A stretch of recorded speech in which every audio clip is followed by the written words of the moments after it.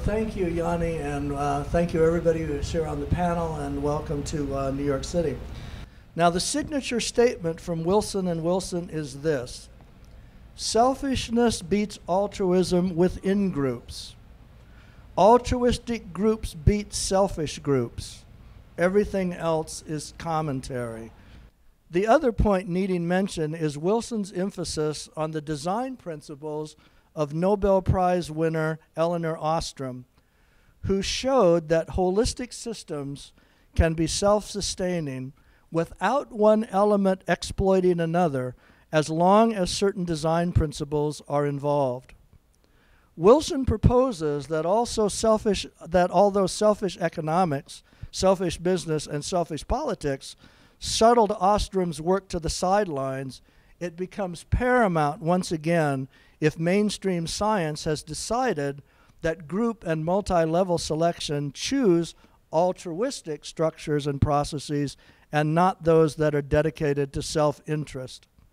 In short, Wilson concludes that altruistic evolution leads to utopia, as we see, he shows, in the balance of our world's natural ecosystems.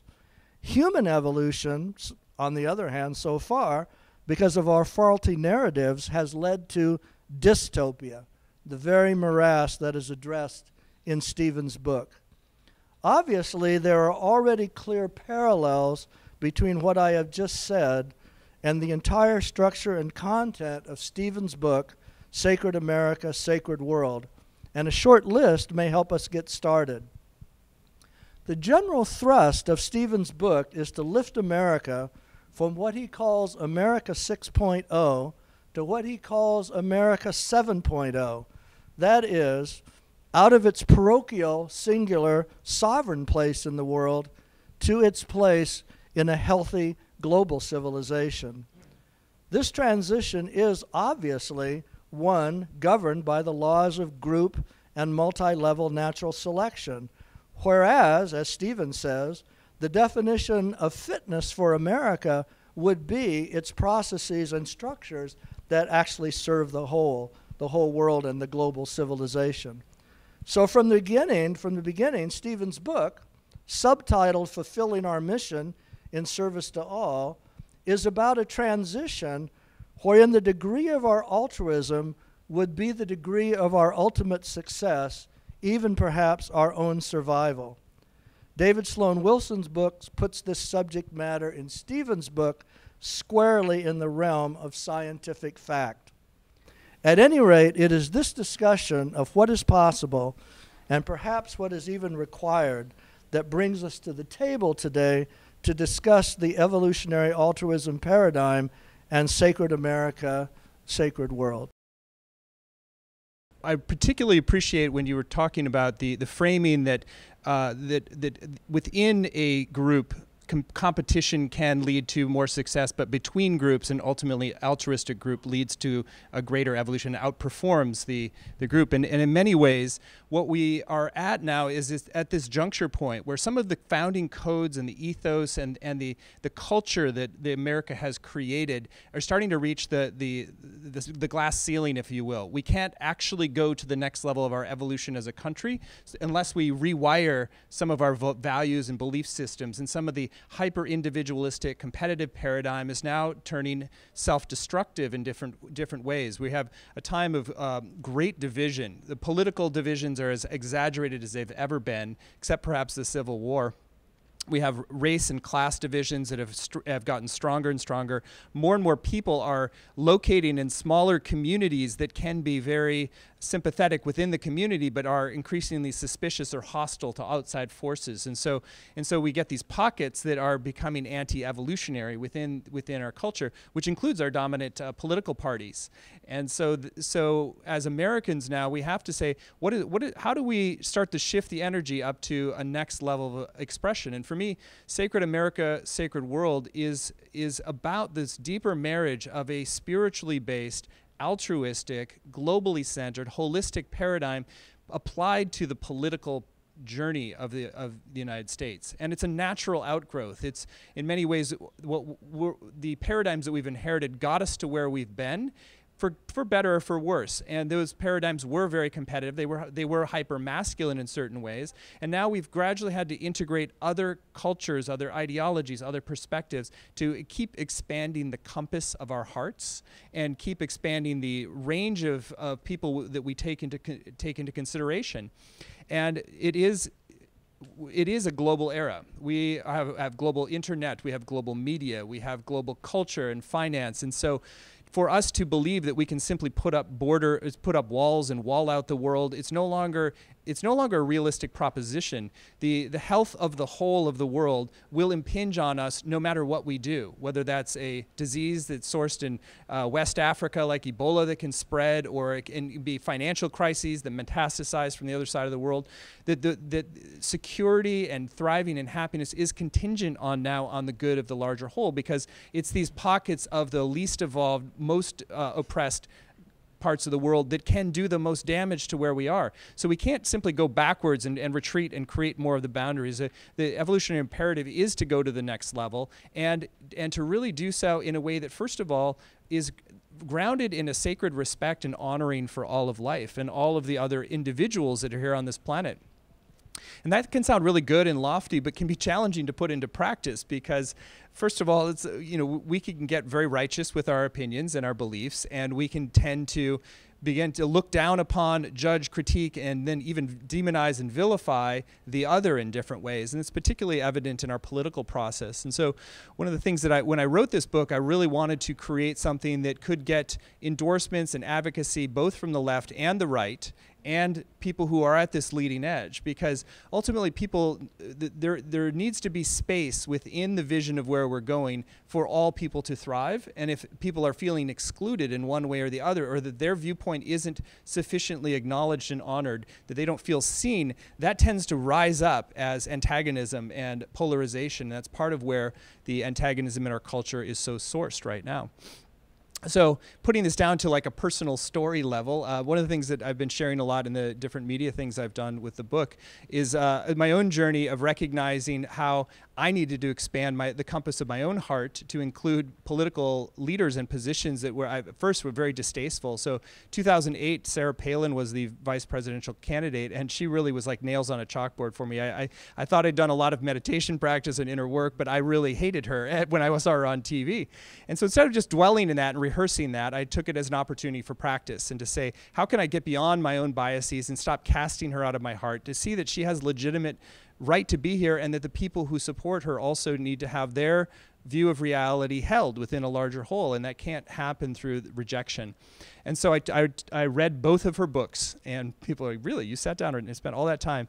And in that journey, I've really humanized her. I found the places of shared humanity and upbringing. She was kind of in Alaska. I grew up in the northwards of Minnesota. Some of that shucks down homey kind of energy, I was like pretty similar to people that I grew up with. And I could identify more with the guns culture, because a lot of people I grew up with hunted for food in the winter and different times. And so there was a way it humanized her. And at the end of that journey, I didn't become more conservative, but I became more accepting and empathetic. And I wrote an article at Huffington Post about this called Dissolving the Palin Prejudice that actually got a lot of traction, got a lot of fan mail from conservatives, and frankly horrified some of my progressive friends, but it actually taught me something important about being able to hold the space and the context in which everybody is seen and respected. And that's part of what we're really lacking in our culture right now, that we have to operate from that place of unity consciousness where we're unifying at the core, because the best of America has to be born from holding the polarity of unity and diversity. We're not all going to suddenly start thinking alike, but when we ground ourselves in the place of connection and deepest respect, that actually softens the divides. We begin to see each other as human beings, and the polarizations that can be potentially destructive and even violent begin to be seen as more constructive, that the diversity becomes an asset for the generation of new ideas and new perspectives and new philosophies and new solutions. So I've found this particularly helpful in thinking about political evolution, to not just stand in my more traditional progressive orientation, or even just an integral framework, but to try to like spend some time looking at issues from a whole different set of values and priorities. And it gives you not only a different way to look at things, but it also gives a way sometimes to language things that can be heard and received, because you're speaking from somebody's value system. At this very moment, over at the United Nations, people from all 190 member states are wrestling with transformative change and how we might move into the future with as they would say, a world that works for all. And that includes future generations and to some extent the larger ecological systems or ecosystem services that enable us to live a good life.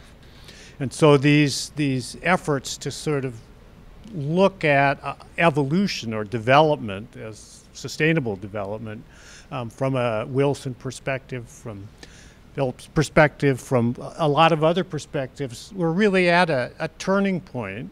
I think as we look at globalization, I mean the purpose of the UN is to create peace, to find a mechanism for resolving conflicts that doesn't involve war.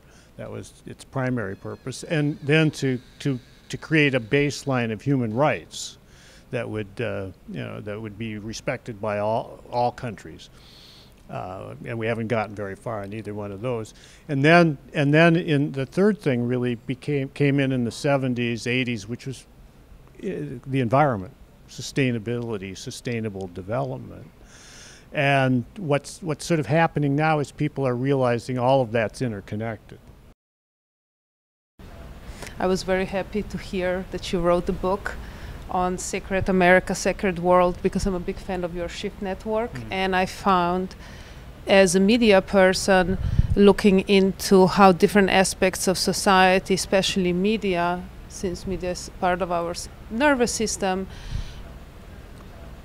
will be becoming part of that evolution. So I remember how you started with the movie and the whole network, how it started. So I thought you were doing such a wonderful job, and how it grew and become very effective and just amazing. I want to focus on this issue. I think, Kurt, you brought it up about the narrative that guides us.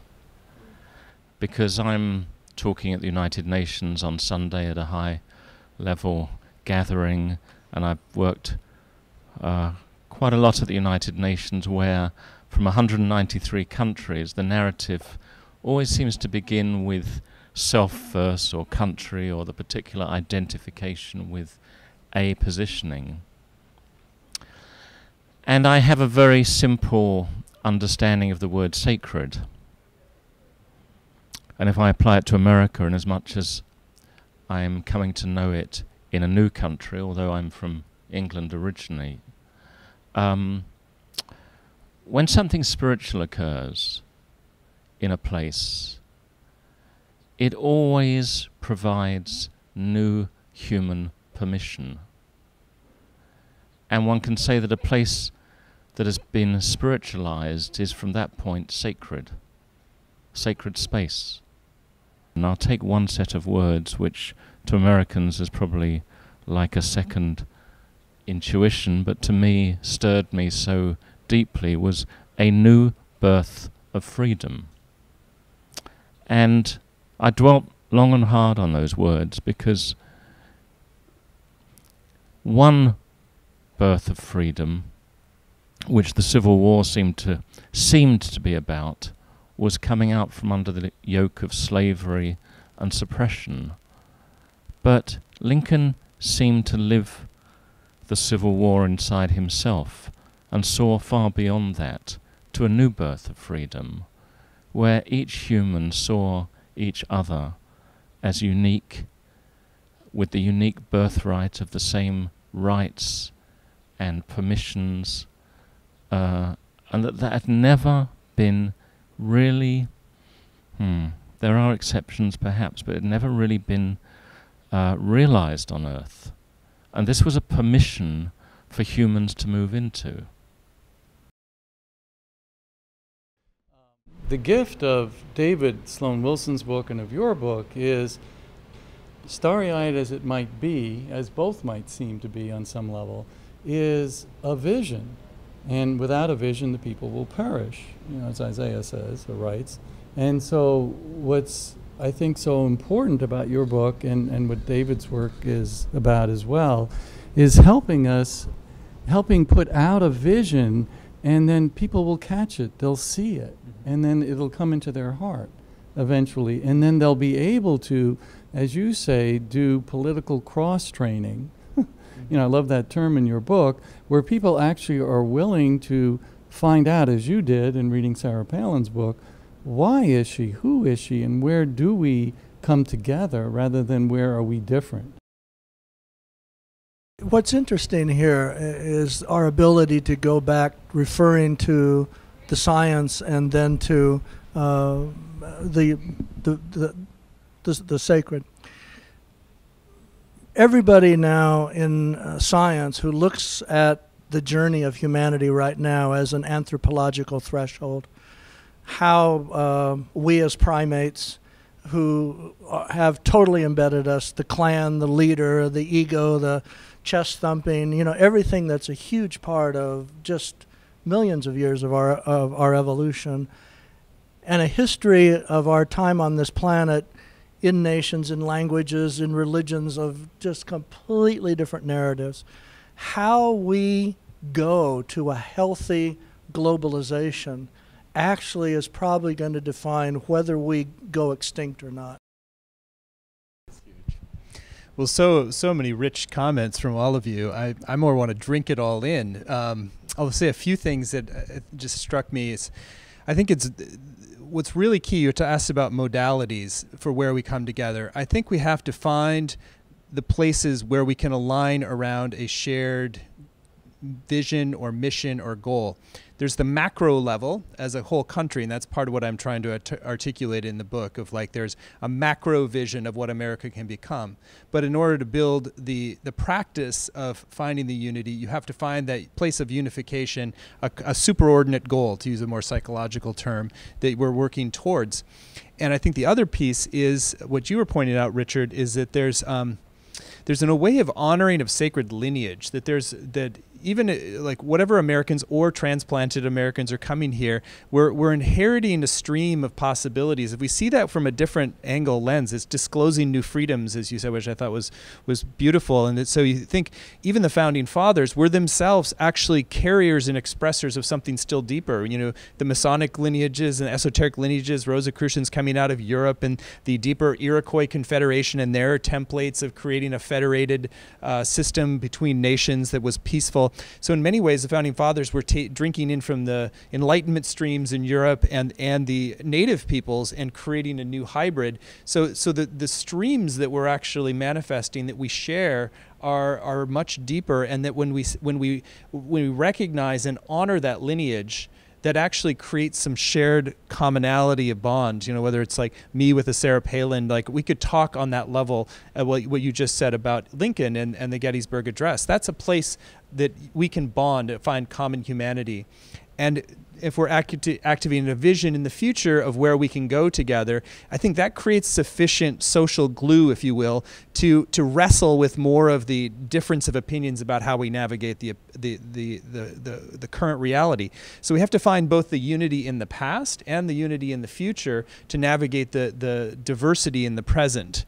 And just one final thing is that that's been coming to me more lately is what I would love to see is Sacred America, Sacred World gets enough traction that then there can be a Sacred Canada, Sacred World, Sacred Australia, Sacred World, Sagrado Mexico, Sagrado Mundo, that people from different countries take it on almost like Chicken Soup for the Soul, ended up franchising out into a bunch of different directions.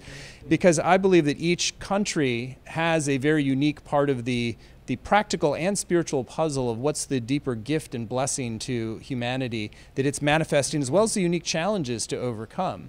And that could be that when we can get a portal into that from somebody who's within a culture and has a deeper grounding in its unique blessing, I think that starts to create like a very interesting constellation of visions that move within the symphony of the sustainable development goals, and then the unique cultural expression towards that. So I just want to honor that the evolution within this field that's created here was very generative, and I feel that that is part of the dance, where we're demonstrating that when it's not about idea competition, but it's a dance more like improv, where you say yes and you don't say no to when somebody throws you the improv.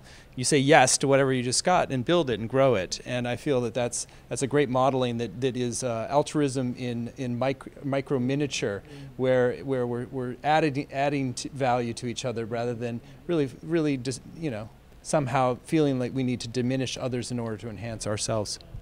So I just want to honor that and honor each of you for the depth of inquiry and heart and soul and intellect too. The marriage of the heart and intellect in each of you is quite profound, and I think that is ultimately when I talk about a sacred America, sacred world, part of the reason I like sacred is that it's a term that we associate with our hearts, that we can create the space for brilliance of mind, but that we find that unification in the sacred heart of humanity. And so that's a place that I honor all of you for your gifts as well.